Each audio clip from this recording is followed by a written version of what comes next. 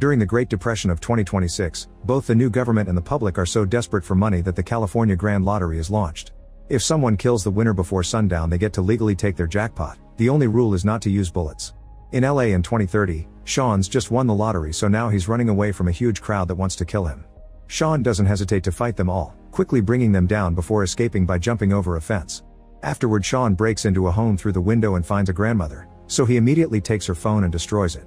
Outside, a drone is keeping track of everything. Sean takes a moment to regain his breath, and the lady takes out a Grand Lottery bolt gun to kill him on the spot. Then the lady breaks her ticket to summon the lottery team, who breaks down the door and confirms the winner is dead. She's given a huge check for $22 million and appears on TV. A month later, Katie arrives at LA to restart her acting career. In the bus, she keeps staring at a little Oscar keychain, which appears to be a memento. There's a little girl nearby, so she makes faces to make her laugh. However, the kid's father keeps mocking her daughter over the phone. Katie moves to his side and pretends to be a cop, threatening him to take him to social services if he doesn't behave.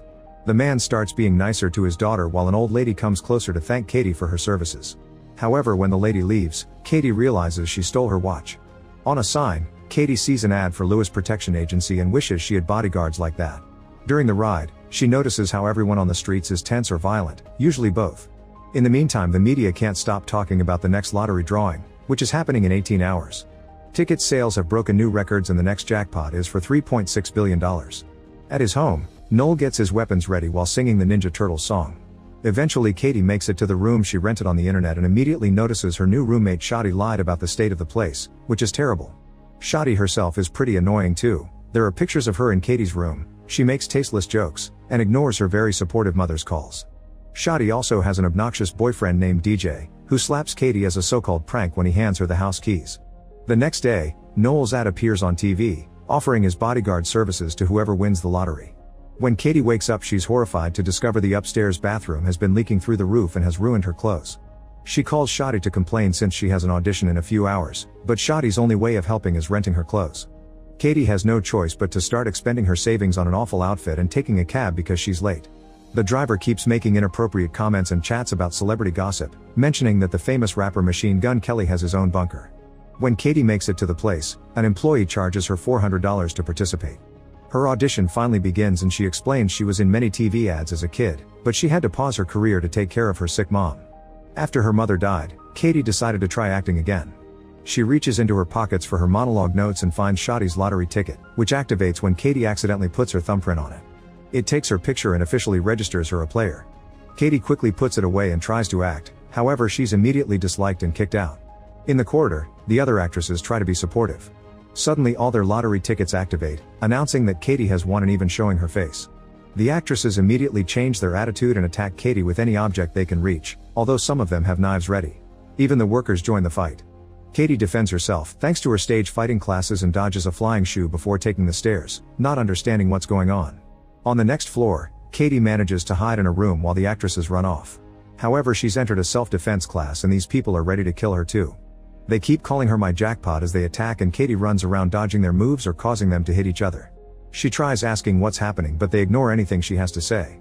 While some of the people are fighting each other, Katie is punched and grabbed by her ankles. The guy whirls her around and throws her through a wall, making her land in a yoga class with more people ready to kill. The self-defense guys cross over too and chaos takes over the room, where blood is starting to get spilled. When a man grabs Katie by the neck, Noel suddenly bursts through the ceiling and saves her by throwing the guy at the wall.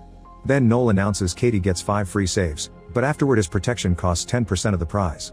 As he counts all the people he keeps bringing down and reaches the end of the freebies, Katie has no choice but to sign his contract. Now he starts fighting people for real, even using Katie as a weapon to kick them off. He also ties her to his back to keep her safe and uses a belt as a whip to attack from afar. Once all the opponents are down, Katie frees herself and takes Noel's paralysis dart gun. After easily taking it back, Noel makes sure to put the unconscious bodies in the right position so they won't choke on their tongues. He explains that the lottery drone, which is already outside, posts the winner's location every 14 minutes so they must get going. As they run out of the building, Noel points out that the rules don't allow the other players to kill each other. The people at the food truck throw a knife at her and Noel helps her dodge it before they get in his car to escape. As the duo drives through town, people nearby receive an alert of her location and prepare to join the fight. The ice cream truck abandons the kids and even the lady from the bus already has a Grand Lottery bolt gun. Back to Noel, he finishes explaining Katie how the lottery works and is surprised she didn't know. Katie points out she and her mom would only watch movies and baking shows, but never the news because they were depressing. Soon the car is being chased by people on bikes and ATVs, so Noel brings out helmets for both of them before speeding up. A Molotov bomb is thrown on top of the car and the roof catches on fire, but Noel keeps on driving and enters an old warehouse as the wind puts the flames off. Suddenly he turns the car around and a biker crashes against it, but then he has to keep driving through the warehouse to avoid the other bikers who start a new fire. Katie wants to quit the game, but the only way to do so is to leave the city. Noel shoots a guy with his dart to bring him down, then he drives in circles as more enemies throw various objects at them. This creates a lot of dust that allows the duo to escape by pushing the car out without making noise, and the bikers don't notice until the next Molotov falls on the ground. Katie keeps insisting she wants to quit, so Noel agrees to take her to the closest quit line. At that moment the bikers find them and the chase starts again. An enemy jumps into the car through the back window and Katie steals her knife while Noel gets his darts out, however the woman bites his arm. Noel gets the mirror and hits her with it before asking Katie to drive, ignoring her saying she can't. Then Noel moves onto the backseat to continue the fight, putting an extra helmet on his opponent before kicking her out of the car. The bikers throw another Molotov at them and Noel forces Katie to drive through a wall to escape. They stop a car and a biker crashes while trying to dodge it while Katie knocks out the other one with her helmet. The duo tries to leave, however the car barely moves before it breaks down because of all the damage. Katie comes out and tries running away, however Noel stops her. He explains he gets no money if she quits but still wants to help her because they must treat people the way they want to be treated. Suddenly Katie throws sand at his face and manages to punch him, so Noel has to crack his nose back into place. At that moment a police car appears and Katie goes to the cops for help, however the officers want to kill her too. Noel catches their taser just in time and starts fighting them while Katie runs away. On the street, Katie hides her face behind a map while the crowd notices the drone nearby and starts searching for her. She goes into the wax museum and is surprised to hear the guard is anti-lottery, so he lets her hide among the statues. Then Katie calls Shadi and requests to borrow her car. Shadi keeps asking Katie where she is, causing Katie to realize Shadi is playing too. At that moment a statue welcomes Katie to the museum, giving away her location. Afterward Shadi and DJ try to enter the museum, but the guard reminds them they're banned because they did the dirty with the statue. Shadi punches him to knock him out and the couple rushes inside. Katie hears them and hides behind a statue, however when she tries to sneak out she's seen. DJ immediately pushes her on top of a desk and Katie throws a bottle at Shadi's head before tossing sand at DJ's face to get him off her. Then the couple teams up to fight Katie, who defends herself with a statue's staff. When there's an opening she tries to run and Shadi kicks her back, causing her to lose the staff. In the next room, Shadi and DJ start beating Katie up with the halves of the staff. Katie retaliates by throwing statues at them, thinking it's Cher when it's actually the Kardashians. The fight continues in the horror room, where they grab any prop available to attack. After lots of struggle with movie costumes and weapons, Katie runs out as Shadi throws an axe at her. The weapon does hit, but it's fake so it does nothing. Katie presses a button to bring down the shutter, only to remember what Noel taught her. She fixes the guard's body so he won't choke, then she rolls out of the museum right before the shutter closes, leaving Shadi and DJ trapped inside. A tour bus guide immediately sees her and announces her location on the microphone. Before attackers can reach her, Noel appears in a police car and takes her away. Katie still doesn't trust him because helping her quit means not getting paid, so she thinks he'll kill her in private. As the tour bus keeps hitting the back of the car, Noel wishes they had bunker and Katie remembers the taxi driver. Soon the duo shows up at Machine Gun Kelly's house, who thinks Katie wants something dirty when she asks for help. At that moment the bus appears, so Katie gets Noel's dart gun and forces him to open his panic room. Katie and Noel rush inside and put Kelly to sleep with a dart before trying to close the door. A crowd gathers in the living room and an arm tries keeping the door open, so Noel gets ready to shoot it. Thinking he wants to shoot her, Katie takes the gun and shoots a dart at the arm, forcing it to retreat and finally closing the door for good. The room is fully equipped and the duo can watch the crowd on the security camera. A wary Katie keeps the gun aimed at Noel, so he sits by her side and shares sweet facts about himself to prove he's a good guy. Suddenly the keychain falls from Katie's pocket and when he says it looks cool, Katie opens up. She chose to become an actress for her mom, who loved movies and celebrities. Her mother knew Hollywood could be hell and gifted Katie the keychain to remind her she would be proud of her no matter what. When she was younger she made good money as a child actor, but her dad ran away with all of it. Noel is very understanding and comforting, so Katie gives him back the gun. She wants to know why Noel would help her quit, so he explains his priorities. 1 is saving people's lives, and 2 is making enough money to keep on saving people's lives. Outside, the crowd continues to hit the door to no avail. Shadi slaps Kelly to wake him up but nothing happens, so instead he drags him into the pool and threatens him into sharing the door password, which is the meme 6969. All this is seen by Katie and Noel, who gets angry because he has no choice but to make a call and ask for a favor. He orders something called a phone strike and rushes to put Katie's phone inside a safe. Then the duo holds the door as Shadi uses the password. However, the crowd freezes when they hear all their phones ringing with an Amber Alert. However, this is a trap and their phones start exploding, burning a variety of body parts. As everyone deals with their burns, Katie and Noel come out to escape, although Noel stops to put off the flames on someone's groin. Outside, a bunch of guards are waiting with damage-proof cars and rubber bullet guns. They only want to take Katie, but she forces them to bring Noel as well.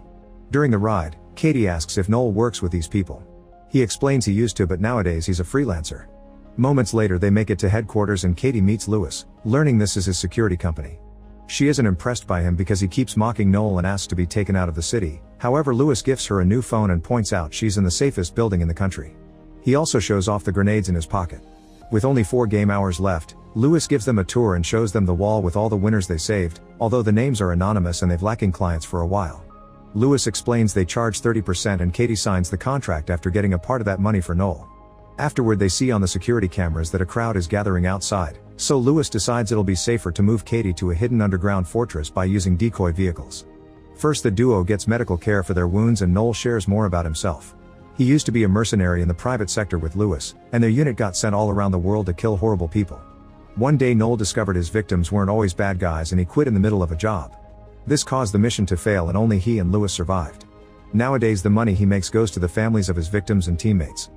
In return, Katie shares that her dad used to be her manager and made her work all day long since she was 8. When she turned 18, she told him she wanted to manage her own money, so he disappeared with it. Katie had to take care of her sick mother who died a month ago and left her with only $600 and a bus ticket to LA.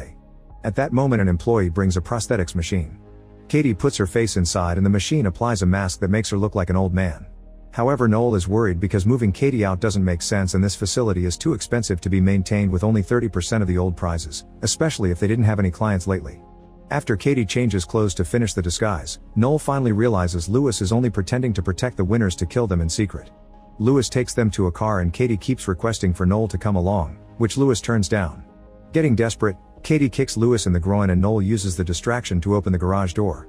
Then he shoots all the guards with his darts as the crowd rushes in, but they don't recognize Katie and ignore her. Noel drags her out and gives her the keycard he stole from a guard, telling her to run while he buys some time. More guards appear and hold Noel down while Lewis kicks him for information. Suddenly all the AI-driven decoy cars take off with Katie hiding in one of them, so Lewis sends his people to follow them. Downtown, Katie gets her mask off and takes control of the car, so the change of route alerts Lewis' system.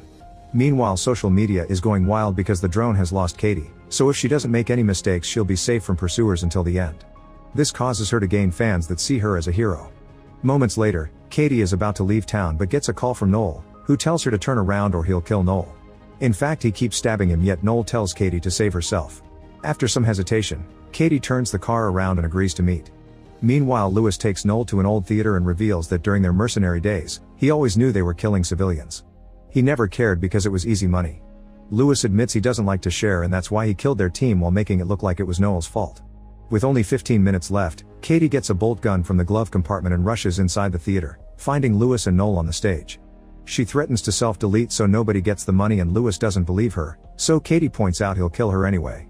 She also shows him she's recording this for social media, that way he can't clean the fingerprints off the gun and say he did it. Katie starts ranting about the awful state of her life and almost pushes the trigger, however Lewis finally drops the handcuff keys and asks for a deal. Katie pretends she's about to give him the gun but kicks him off the stage instead, confirming she had been acting. With Lewis out, the other players immediately start coming after Katie again. All the people she's met today appear at the theater and block every entrance, so Katie uses whatever objects she can grab to slow them down. Suddenly Lewis grabs her leg and makes her fall before trying to kill her. A cop tries to help, however Lewis kicks him off and continues to struggle against Katie. At that moment a crowd bursts in, so Noel starts fighting them while still cuffed to the chair and singing the Ninja Turtles song. The chair soon breaks, giving him more freedom of movement. Katie bites Lewis and disarms him before throwing the keys at Noel, who finally frees himself. While Noel fights Lewis, Shadi appears with a katana to fight Katie, who quickly disarms her and knocks her out with a headbutt. With only 4 minutes left, a huge crowd suddenly enters the theater.